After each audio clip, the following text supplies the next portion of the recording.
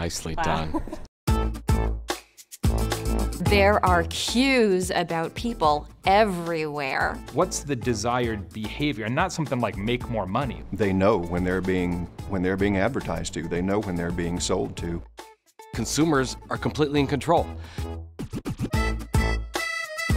We did a study last year. More than 50% of the marketing and communications would call their communication approach content-driven.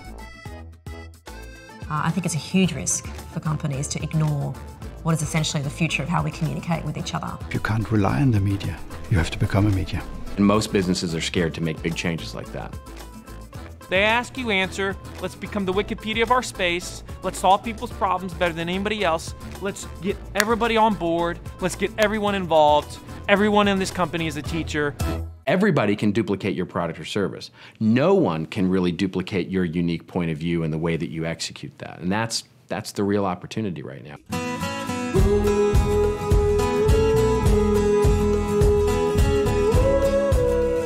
Like a halfway decent human being, brands have to be about more than themselves.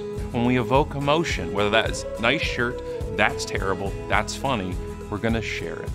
And the more you try to tell us not to share it, the more we want to share it. Tom, we've hit a home run. We have 6 million views on YouTube. And I said, "Who-tube?" What kind of content can I create that inspires the audience to do something today that they didn't do yesterday? It's not as much about storytelling as it is about telling a true story really well. IOL, which is return on love. So we believe in if you give people, they will love you for it, they will pay you back. How do we take people inside? And that's where we start. You need to figure out your doctrine. That's what I'm trying to say.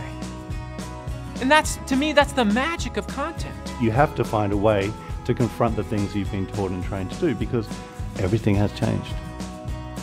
The most successful companies in the world are really focused on content marketing because they have to be, because they're not going to get attention if they don't. If you don't do it, you're not going to be relevant. So you better figure out a way. And guess what? Content's a pretty good way to do it. You're going to have to invent how marketing is going to occur. You're going to have to invent the future. I just want real stuff out there.